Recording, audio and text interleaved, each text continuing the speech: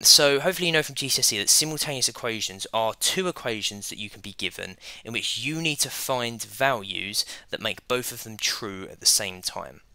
So there are two types of questions that they could ask you. The first one is when you're given two linear simultaneous equations.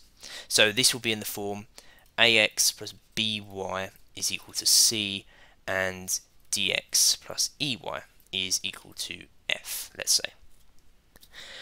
There will always be just one solution, which is x and y, so that's one solution.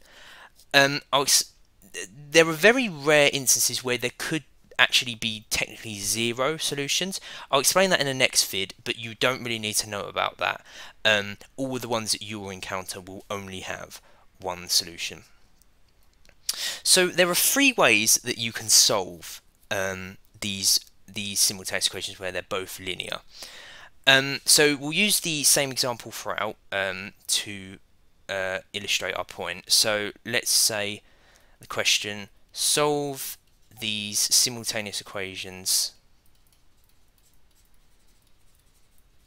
and we're going to use x plus 2y is equal to 8 and 3x minus 2y is equal to 4. So the first way that you can solve these is by using the calculator. So if you turn on your calculator and press menu/setup, you go down to the A box to equation/func, and you press 1 for simultaneous equation or simul equation, and press 2 for two unknowns. It will give you a blank simultaneous equations. They will give you two blank simultaneous equations, but they're both linear.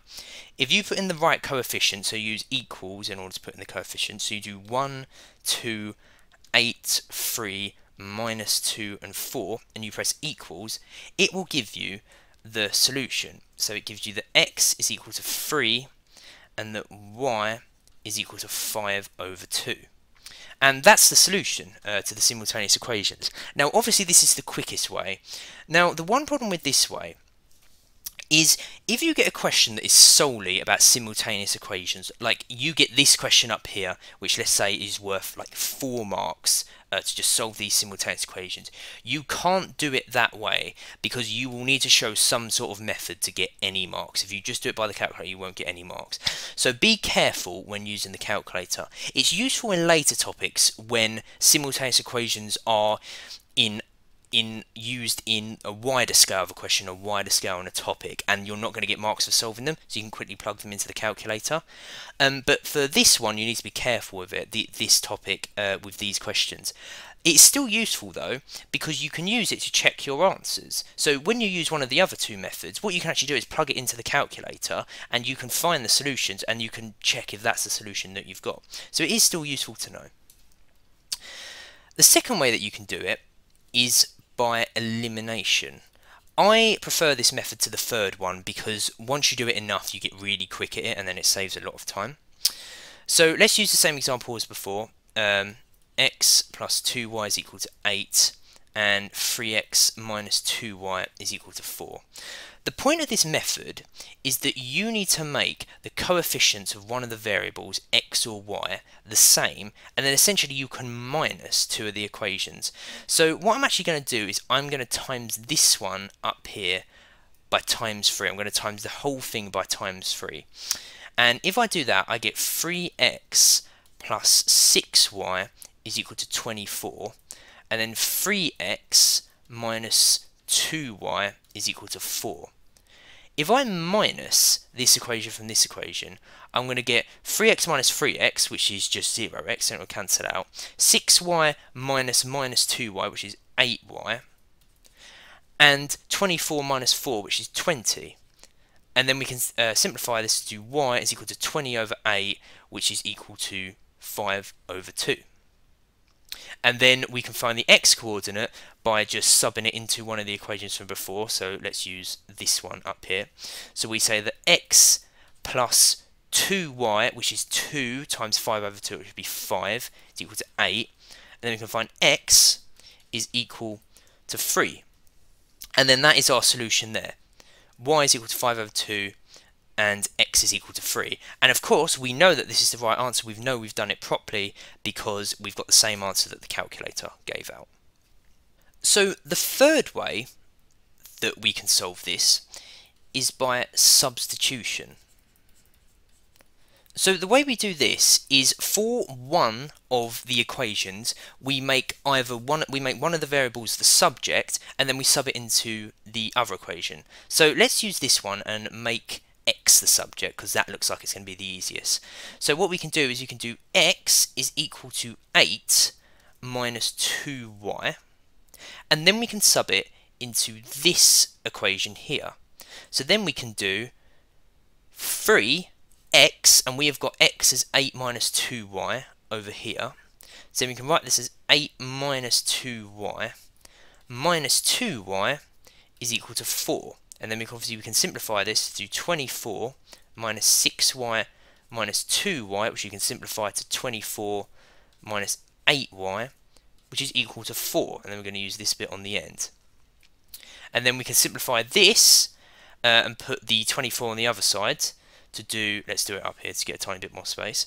To get minus 8y is equal to 4 minus 24, which is minus 20.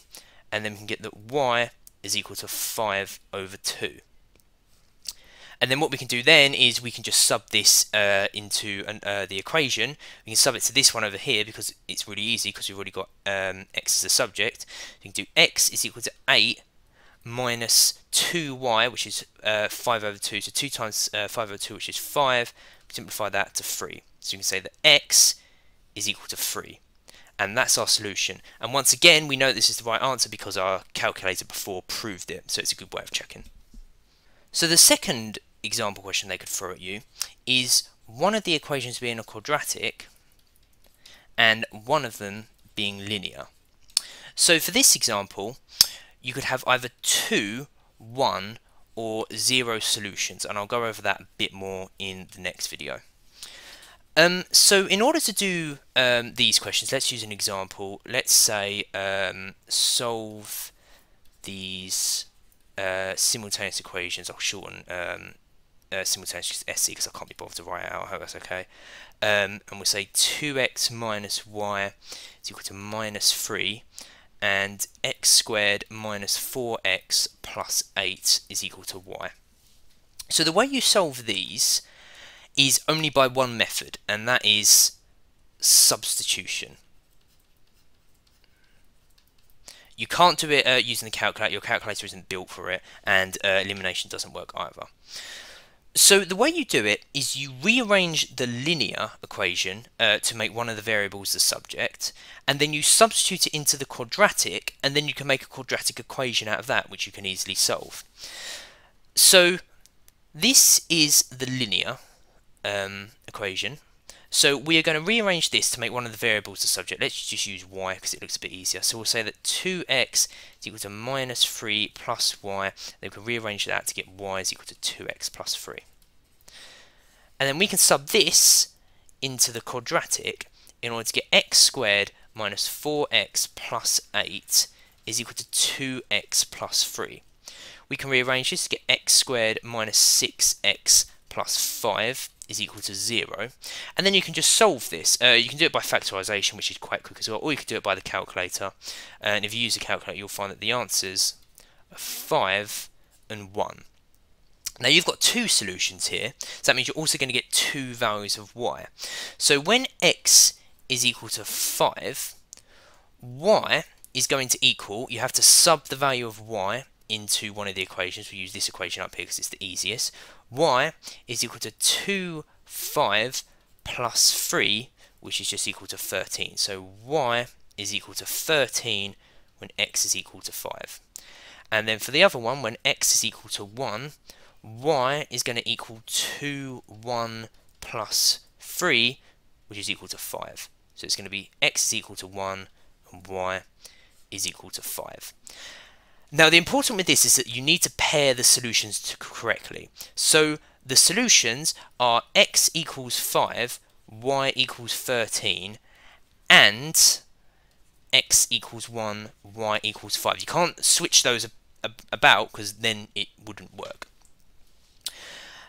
Just another note as well is that they will never ask you a question on two quadratics. They won't do that, and it won't come up.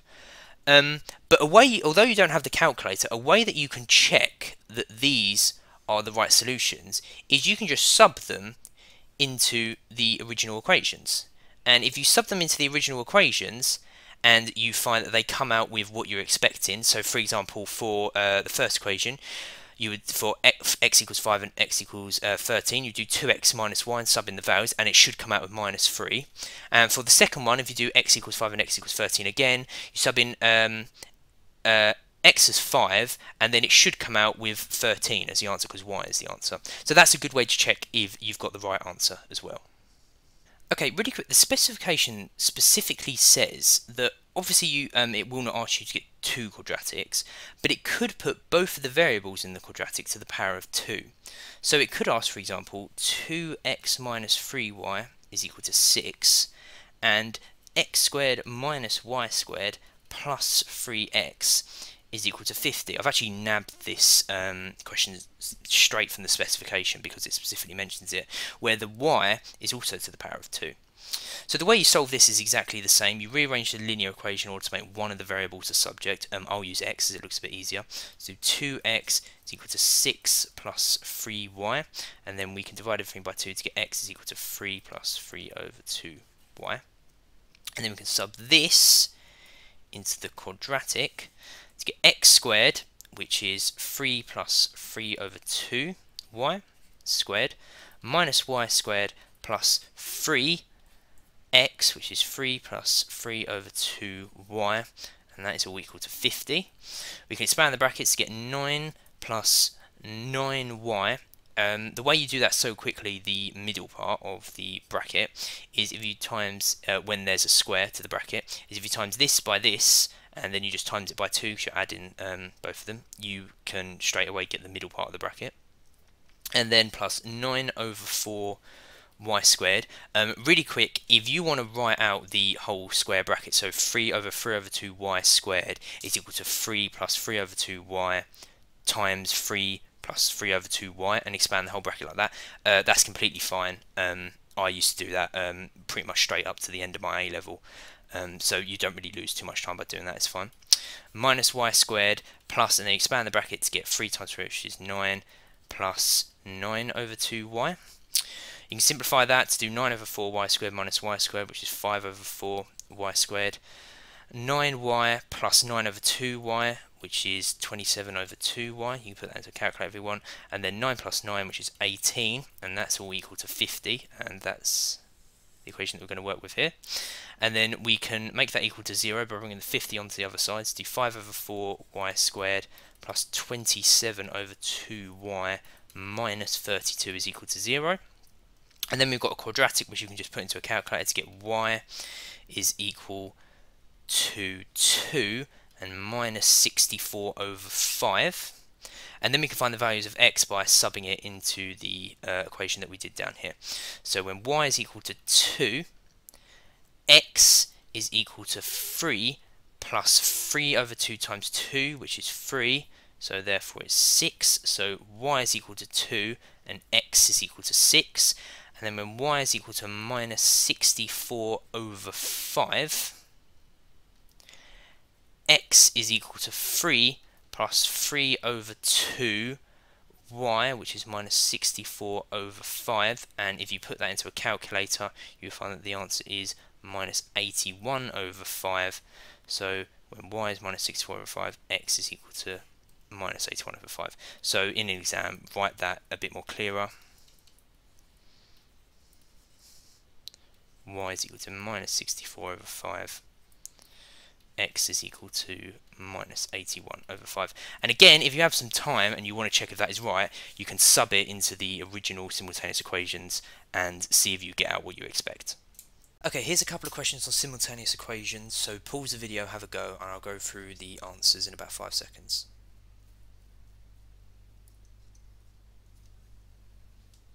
Okay, so for the first one, because the question is solely asking about solving simultaneous equations, don't use the calculator because you're going to need to show some sort of method in order to get the marks. I'm going to do it by elimination, but you could do it by substitution as well. So I'm going to times this one by 2 in order to get the coefficients of b the same. So if I do that, I'm going to get 10a plus 6b is equal to 12, and then the other one be 4a plus 6b is equal to 10. And then if you minus them from each other, 10 minus 4 is 6, and then these two will obviously cancel out the b's, and then it's 12 minus 10, which is 2, and then if you bring the 6 to the other side, divide everything by 6, you'll get that a is equal to 2 over 6, which is 1 over 3. And then you can just sub that into one of the equations. So we'll do 4a plus 6b equals 10. So 4, 1 over 3 plus 6b, plus 6b is equal to 4 over 3 plus 6b if we expand the brackets, and that is equal to 10. So this bit over here, and then we bring the 4 over 3 to the other side, we'll do 6b is equal to 10 minus 4 over 3, which is 26 over 3. And then if we divide everything by 6, we will find that b is equal to 13 over 9. So that's our solution when a is equal to 1 over 3 and b is equal to 13 over 9. Of course, you could then use a calculator in order to prove that this answer is right, and the calculator will give out the same values too. Okay, so for the second question, in order to solve this, you first of all need to rearrange the linear equation by making one of the variables the subject. We'll do y because it looks a lot easier. So y is equal to 2x plus 4, and then we sub that into the quadratic to do 4x squared plus 2x plus 4 squared plus 20x is equal to 4x squared. If we expand the bracket, we get 4x squared plus 16x plus 16 plus 20x. We can simplify this by collecting like terms to get 8x squared, 4x squared plus 4x squared, 16x plus 20x, which is 36x, and then plus 16, and all of that is equal to 0. By the way, I hope the way I'm writing my equations is okay to read. I know a lot of people like to do them vertically, but I always do them horizontally, especially because I don't have loads of space on the drawing tablet. It just makes it easier. And then you can put this into a calculator, and you'll get the x values are equal to minus 4 and minus a half. And then you can just put this into this equation up here. So when x is equal to minus 4, y is equal to 2 minus 4 plus 4, which is going to be minus 8 plus 4, which is going to be equal to minus 4. So when x is equal to minus 4, y is going to be equal to minus 4. And then for the second one, we sub it in again. So when x is equal to minus a half, y is equal to 2 minus a half plus 4, which is going to be equal to minus 1 plus 4, which is going to be equal to 3. And so that is the second solution, when x is equal to minus a half and y is equal to 3. Remember to get the pairings correct, and also remember, if you do have time in the exam to check your answer, you can sub those solutions into the simultaneous equations and see if you get the answers that you expect.